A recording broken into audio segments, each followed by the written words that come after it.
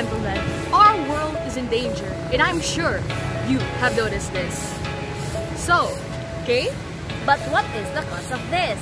In this video, we are going to show you the cause and the effects of what Mother Earth is injuring, and how social media can advocate the protection and restoration of our environment. Hi, my name is DaSi, and I am a strong believer for the change of the world.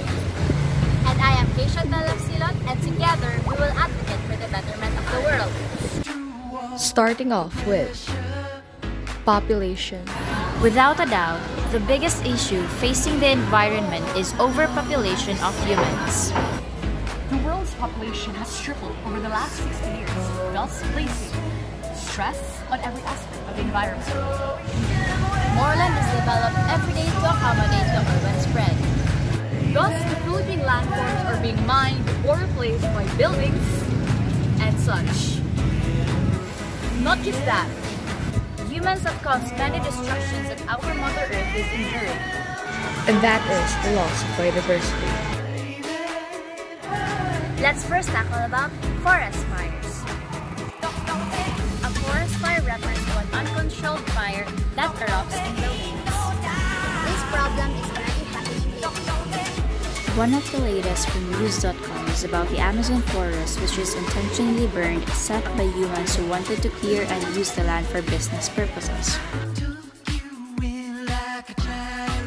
Students, children, adults, and even old people throw and leave their trashes anywhere, anytime. And now I'm going to show you something alarming. And so we have to travel from Dumaguete City to Barangay Ngadaoy.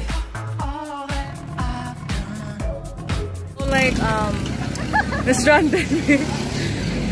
Ang pedicab na flatan, or rather, wait, na usang pedicab. Wala na yung gasolina. Wala kami pedicab. Ang tagal, like OMG. Nagpagas pa. Yes, so we're just waiting here. I'm sorry for the intrusion. See you later! A few moments later. Finally, it's here. Oh my gosh.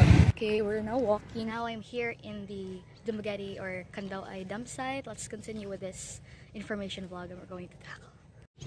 With these trashes loitering around and trashes being stacked, the trash takers take them and dump them away in one area. One area with 1 million of trashes.